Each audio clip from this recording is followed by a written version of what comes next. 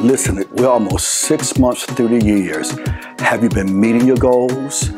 Have you set your goals? Have you evaluated your goals for this year? How about now, almost halfway through the year, pause from the business of life, pause from your hectic schedule, and evaluate. Evaluate where you are. You know where you would like to be. You know where you want to go. So how are you doing and taking the time to evaluating where you are? That's the word for today, evaluate. Evaluate your goals. Evaluate how you're spending your time. Evaluate how you're spending your money. Evaluate how you're treating you and you're building your life and building relationships. The word for today is real simple, evaluate.